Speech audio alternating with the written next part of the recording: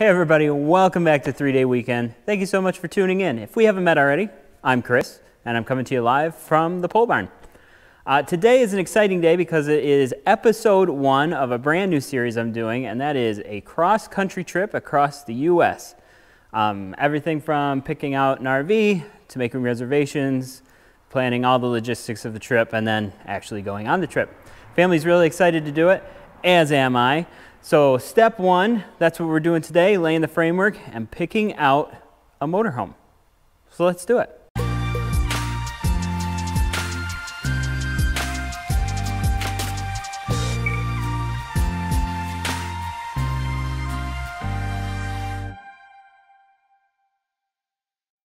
Episode 1, the very first step, besides just waking up one day and thinking, hey, we should take a cross-country camping trip, see all the sights in one shot. But step 1 is picking out the rig to do it in. I did a ton of research, looked at a lot of used prices. Obviously, we're going to do a used motorhome, looking Class A's, Class C's, all that, and contemplating, do I just take the fifth wheel that we already have, hauled by the truck? But instead of doing any of that, I settled on this unit right here. This is a 2003 Fleetwood Bounder. It's a 36S, and it is going to be perfect for this trip. It has a special frame under it, the Workhorse frame, and it's powered by an 8.1 liter Chevy big block V8. Tons of power. No Ford V10s for me. Big block V8. It has one big slide. It's got the dinette and a couch on it. Nothing really super fancy there. Good sized bed in the back. Tons of storage. I'll show you in just a minute. But the main reason I picked this particular unit is it has a built-in washer and dryer and a double fridge. You really don't see that a lot in the motorhomes, and you certainly don't see them a lot in a Class C. One of the reasons I wanted to go with a Class A. And price. The price of this machine compared to a similar equipped Class C, $10,000 less, easily. I don't know what it is about them. You get so much more for the money in a Class A than you do a Class C, but people seem to like the Class C. I don't know. We're doing it in a Class A. We're not messing around. Now you heard me say this is step 1 is picking out a camper. Why is step 1 picking out a camper? Shouldn't step 1 be planning the trip? And I'll tell you why that isn't the case for me. Obviously, if I had a camper that I was going to take, yeah, okay, I know what I have, let's plan the trip. The problem is I didn't want to take the truck where the kids are going to be sitting in the back seat and us in the front seat for days on end. That's an awful lot of driving to just be sitting in the seat of a truck. And then when you get there, obviously, of the motorhome or the camper, but it's just so much sitting versus having the motorhome. You're camping even though you're going down the road. It's a very different experience, and it's a lot less tiresome than just sitting in the back of a truck. Because you can get up, you can kind of move around, she can make dinner, we can tag team driving, because my wife will not drive my truck. It's a 6-speed. She just refuses to drive it, let alone drive it while towing a fifth wheel. Not to mention, I don't think it's a good idea either. But she reluctantly agreed that she could drive this. And once you drive it, it's like driving a car. It's really, really easy. So, step 1, pick out your camping rig because you need to make reservations at campgrounds. We are a year out from the scheduled departure trip, which means it is time to start making reservations. And the only way to make a reservation is to know what rig you have. Now I know what rig I have. It's 37 feet long. I know what site I need to reserve for every campground that we're going in. Let me give you a quick tour. Go in right here. Watch your step. Oh, that's new and exciting for me. I've never had a motorhome, only a fifth wheel. So that's exciting. Hi, Sarge. He just hangs out in here. Here it is.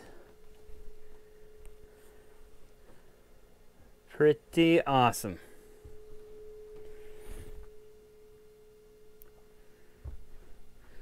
So we've got 2 of my grandparents' recliners sitting up front seat here, and then another one with a desk that folds out, you know, so you can get all of your office work done. couch here that folds out to a bed. Standard dinette that folds down into a bed like most do. Even bringing a kitchen sink with us. Stove, microwave, vented hood, which opens the vent on the outside when you turn it on. Pretty cool. I like that. This is the main feature we were looking for right here. Built-in washer and dryer. All in one unit. It's not huge, but it'll wash clothes while we go down the road. Hopefully. A very well lit shelf to put knickknacks on. And this is the double fridge. Look at this thing. For a camper, that is pretty good size. And it works. Open the door, there's a light in there. I threw that bottle of water in there just to check the temperature later.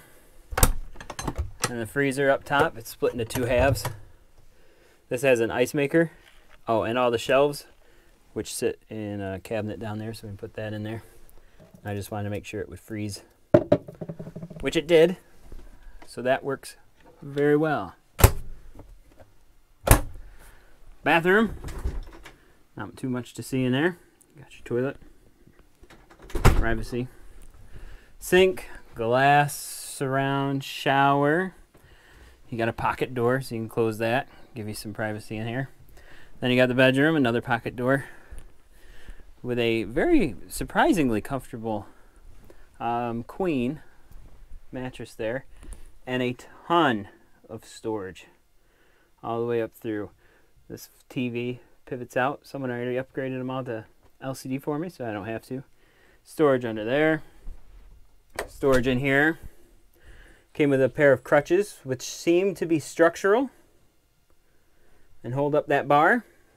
But then we found the bar that's supposed to hold up the bar, the bracket, and it looks like it just pulled out of the wall, so I can get some anchors and retire the crutches.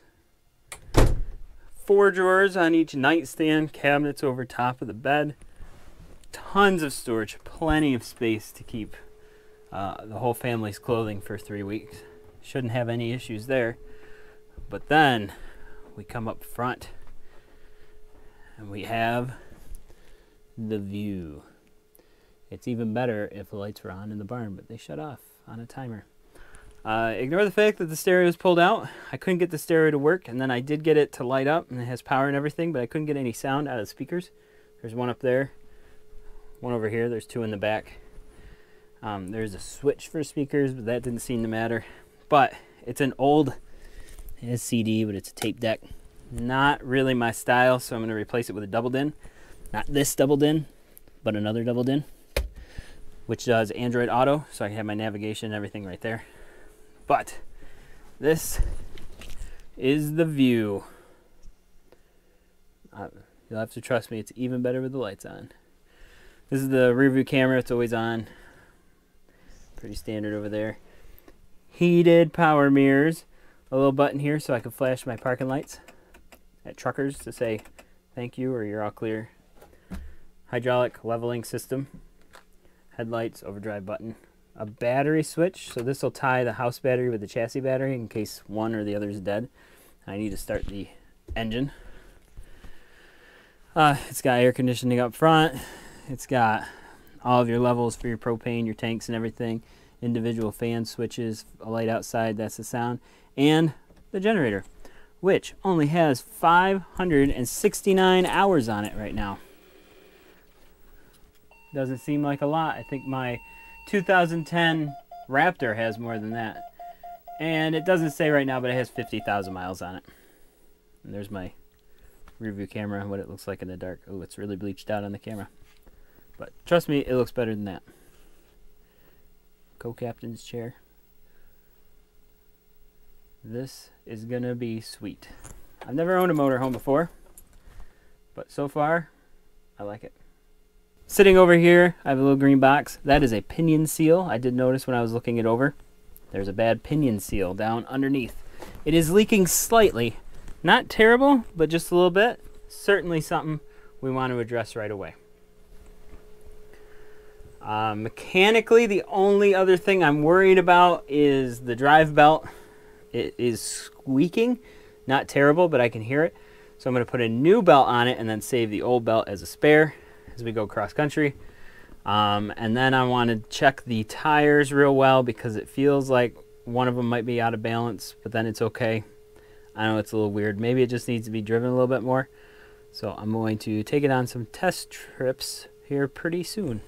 Of course, when you're looking to get a used motorhome, the first thing you're going to want to check, and this goes for any camper or anything, is the roof. You got to get up there and check for leaks or holes in the rubber roof. I found 2 little spots where the sealant had kind of split open, so that was definitely going to be an issue. I caught it soon enough that there's no rot, there's no water spots on the ceiling or anything like that. So I went up there first thing and sealed those up. I mean, obviously it's in the barn now, so it doesn't matter, but when we're outside, that could have been a major issue. So that's all sealed up, so you don't have to worry about it. Always, always, always check the roof. I can't show you because someone parked their trailer so close that it hits the tire.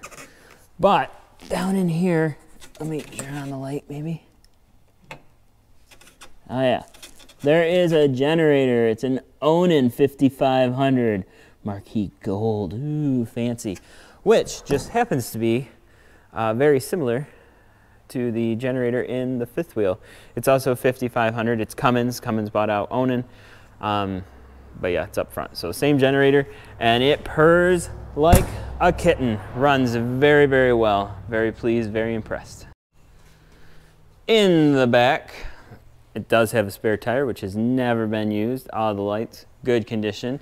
And it has the hitch, which is rated to tow 5,000 pounds. That's kind of disappointing because I wanted to take all my fifth wheels on my 18-foot utility trailer, but I just went down and had that weighed and it's 7,000 pounds. So I can't do that, but I'll do other things.